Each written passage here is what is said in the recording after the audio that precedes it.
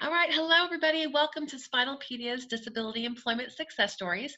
My name is Tiffany Carlson, and I'm the Executive Director of SPINALpedia.com.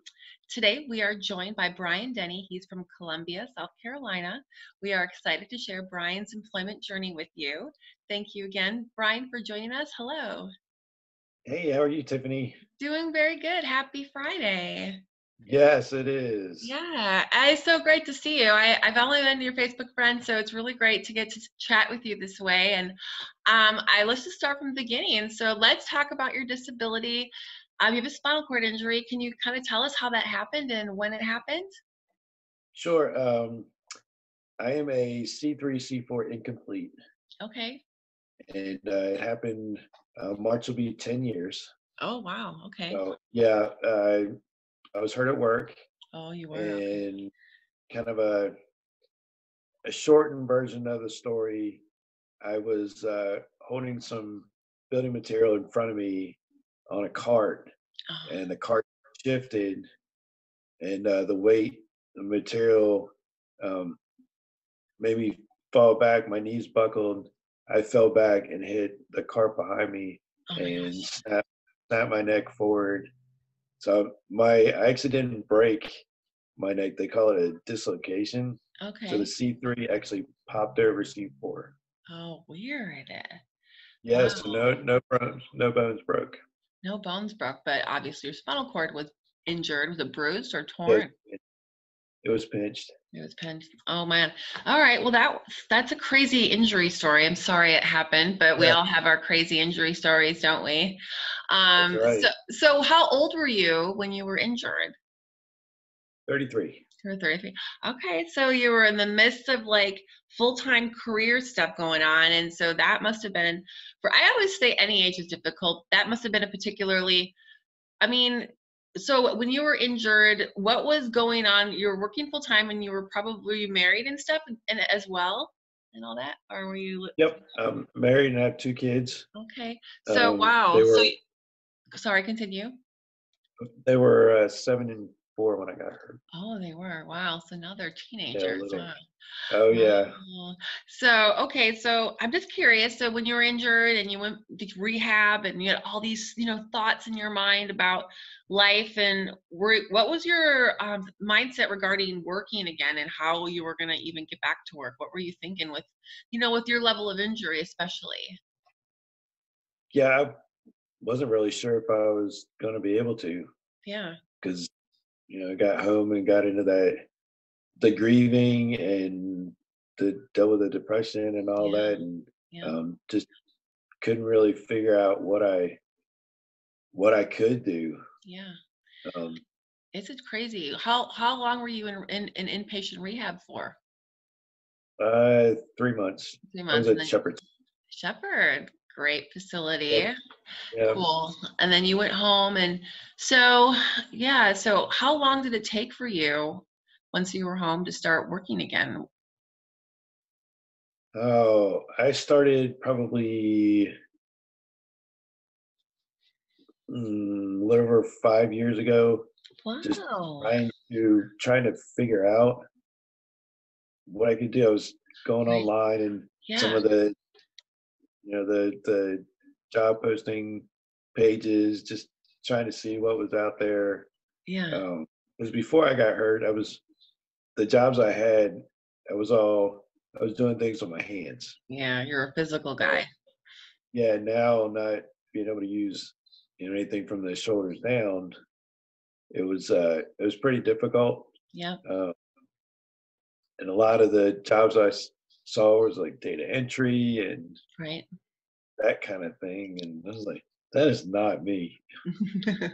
I can't imagine. Yeah, going from having to do physical, which you probably love to do, and then suddenly you have no choice but to use your mind and stuff. Did you have a college degree or did you have to go do some vocational schooling? I have a master's degree, Oh, that's good. So you were ready to go. What was your bachelor's degree in? music education. Cool.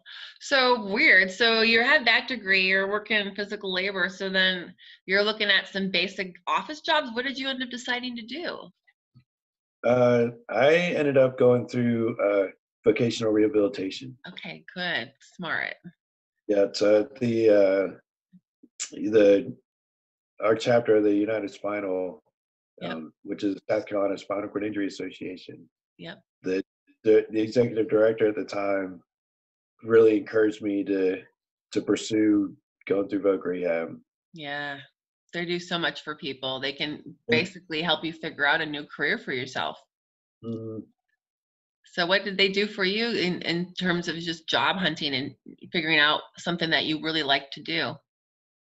Well, it kind of worked out where right after I started working with my VR counselor, Hmm. um, my best friend was in a job networking group Okay. that with different professions, and they get together, I guess, once a week and meet.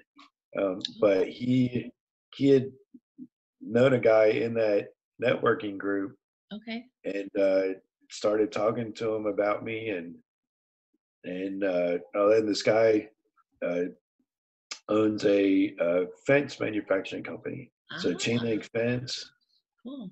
fencing, and just happened to meet with him, and um, he wasn't sure what I could do, Right. and Voc Rehab actually came in to the warehouse and the plant and walked through it and talked with him and said, "This is what we can do for Brian Cool. to make things work." And luckily, his name's Charlie.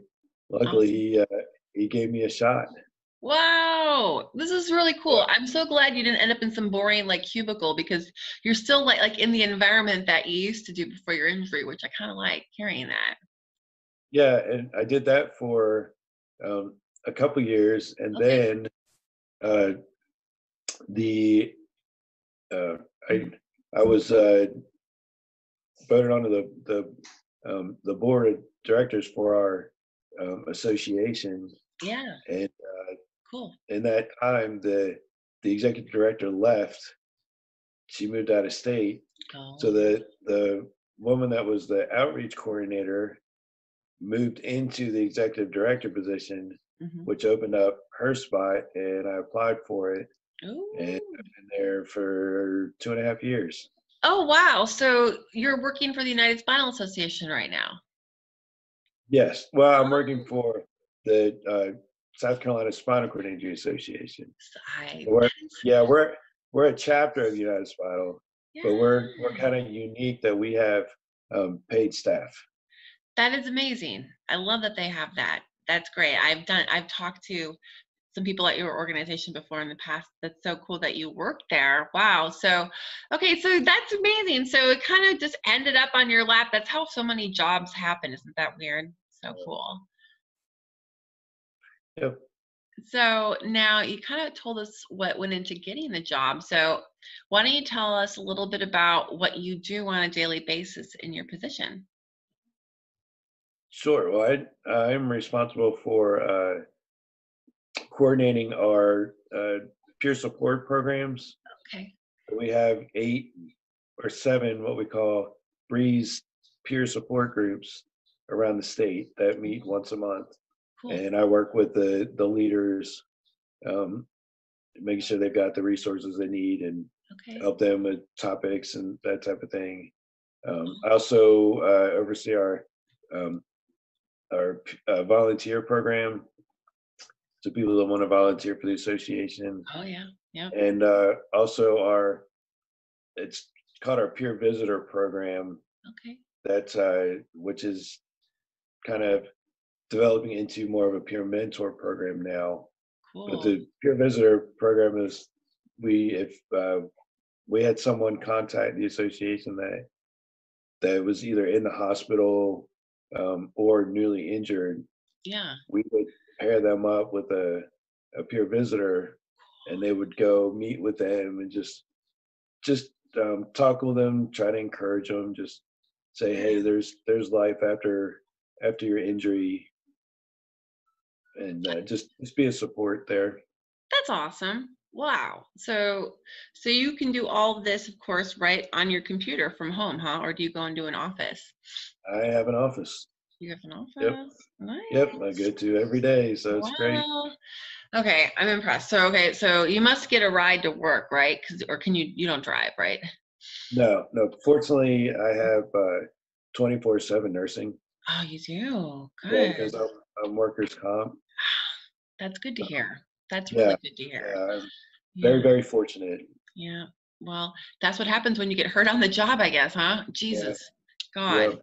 Wow. So it's been 10 years, and is that kind of going to cover your whole life then, is for your caregivers? Yep. It's lifetime. That's awesome. Well, at least you don't have to worry about that. I mean, that's a huge thing. So Mm. they drive you to work in the morning. Oh my God. So is it a full-time position?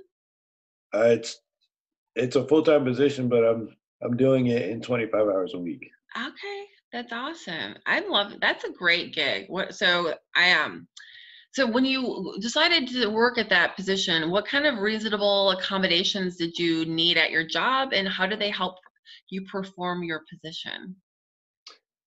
But Voc, when I worked with Voc Rehab, Yeah. we kind of took the setup that I figured out to use at home, Yeah. with my iPad and my mouse stick and all that. And we mimicked it to my office. So Nice. I've got an adjustable height desk that I can adjust to Yep. what the height I need. And they built me a this cool laptop easel that tilts my laptop up Ooh, yeah. at an angle, so I can lay my iPad on the keyboard part and Cool. still see the screen. But I use my iPad as a mouse pad keyboard. There's an app called Remote Mouse Oh, cool. that I use, and I use my fancy schmancy mouse stick to operate it. Nice. That's Yep. really cool. How nice. So you can do all that, and then so you don't need any. Once you get set up in front of your computer, I imagine you're totally independent. Yep. That's awesome. So, okay, so did you personally request these accommodations? I mean, OVR helped you, or when you got your job, did they ask your boss, or did you go ahead and ask for all the accommodations? They said, "What do you need?" They did, huh? Yep. That's kind of what you want to happen, right? That's the Yeah. ideal situation. What advice do you have on, requesting these accommodations? Let's say if maybe you don't have an employer that's already asking you what you need. Just to be open and honest with them, Yeah. and just say that you really enjoy what you're doing, Hmm. but it would help if we could do this. It would make it easier. Just be willing to talk with the employer, and Yep. hopefully your employer is willing to help out and make adjustments so you're successful. Well, they have to be too. It's the law, right? What? Oh, right, right, yeah, yeah. It is the law, but it's hard. I think a lot of people get nervous approaching their employer, and people do get nervous. But but Mhm. you just got to be confident, right? And just do it. Yeah, that you've got to advocate for yourself. Yep, yep. It's not You easy, really but do. I mean, so nope, it's true. not. Yep. Okay, so I have another question here. What do you like most about your job that you have right now and being employed? Oh, what do I love most about my job? Yeah. Um, I love being able to uh, point people to resources that they can use. Finding resources that they need and point them in the right direction, and connecting people. I love getting peers connected with each other, and just that whole support system is so huge, Yeah. especially in our community. We've got all the online stuff, but It's so but when you good. get Mhm. yeah, but when you get person to person, it makes it that much better. And can you answer a little bit more about why you just like being employed? I like being productive, and just the fact that I'm contributing to something that's bigger than myself. Yeah, it feels good too. Probably just to leave the house and do something, right? Oh yeah, and the income doesn't hurt at all. Yeah, that's the nice part too, right? Yeah, absolutely. Okay, I have just a couple more questions for you. We're done. So you kind of already answered this, but why do you think being employed with a disability is important, other than just the income? Um, well, when you're out there and people are seeing you Hmm. being in society, being an active, productive member of society, that they people all the time try to figure out how I do what I do. Yeah. And, but just showing people that just because you have a disability Yeah. doesn't mean you can't um, what's the word I'm looking for? But Be you can't productive. be or be productive. Yeah, contribute. Yeah, and I feel the same way. I think it's great, and it's great to be visible, and that's cool that you do leave your house and you go out Mm, every day. I mean, pretty cool. I don't know many people with your level of injury working as much as you are. That's awesome. So, okay, I have one more question for you. all right. What advice would you give to people with disabilities who are interested in working? Uh, you're going to have some hiccups and some not so good moments, but to try not to get discouraged, Yep. um, to persevere. Um, but just talk to people, get Yeah. to get to know people, and a Yep. lot of it is who you know.